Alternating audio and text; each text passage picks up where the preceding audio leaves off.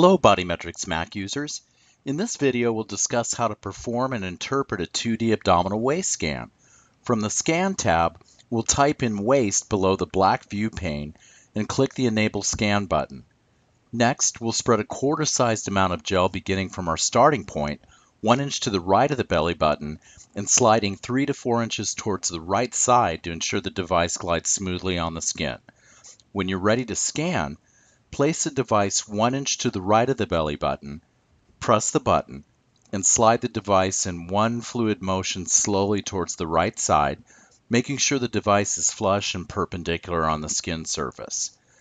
This produces an image where we'll start from the top and identify the first relatively consistent white band of signal underneath the skin surface, which I've highlighted.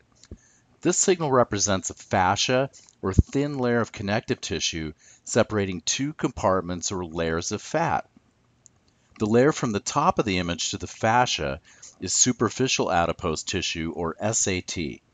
We can draw a small rectangle from the fascia to the top of the image and measure the thickness of the SAT layer, shown below the image.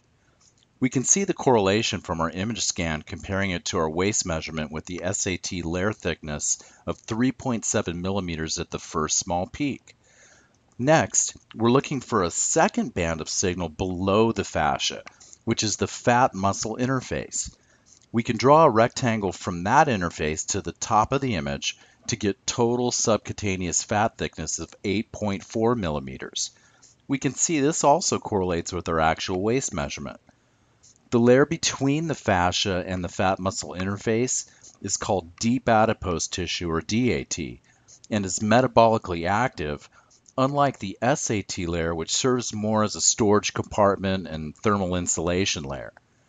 We can see the DAT layer looking at our waist measurement graph from the fascia peak to the fat muscle interface peak. The DAT layer is virtually identical to visceral fat when it comes to insulin resistance and elevated risk level for diseases like diabetes, heart disease, and stroke. We can track and quantify these layers by clicking the Track Interface button and placing your cursor anywhere on the fascia signal and clicking. If you need to adjust the tracking, simply click where you want to move it, and when you're done, click on the Stop Tracking button. Next, we'll track the fat muscle interface, quantifying both the SAT and DAT layer thicknesses. The next band of signal is the end of the rectus abdominis muscle, and we can track that as well to look at muscle thickness.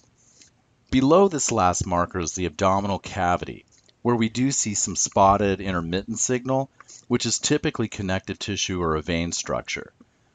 You can increase the thickness depth up to 100 millimeters by dragging the maximum thickness slider, which can be very useful for obese individuals to ensure you're able to capture the tissue and visualize those signal band interfaces. The intensity slider controls the level of saturation we see with the white signal interfaces, and the lower the saturation, the less dominant those signals will appear. For obese individuals, lowering the saturation to about 160 can help you see and interpret the interfaces easier. The default scan speed is set at 3, but you can do slower scans with speeds 1 or 2, which does give you a higher resolution scan of the area. Here are some other waist scan examples depicting people at various fitness levels and body fat percentages. In this example, the female client appeared thin and fit, but the scan indicates clear, deep adipose tissue and shows she's actually skinny fat. Waist scans are a great way to show that being thin isn't necessarily healthy. We want to thank you for choosing BodyMetrix and hope this tutorial has been helpful. Take care.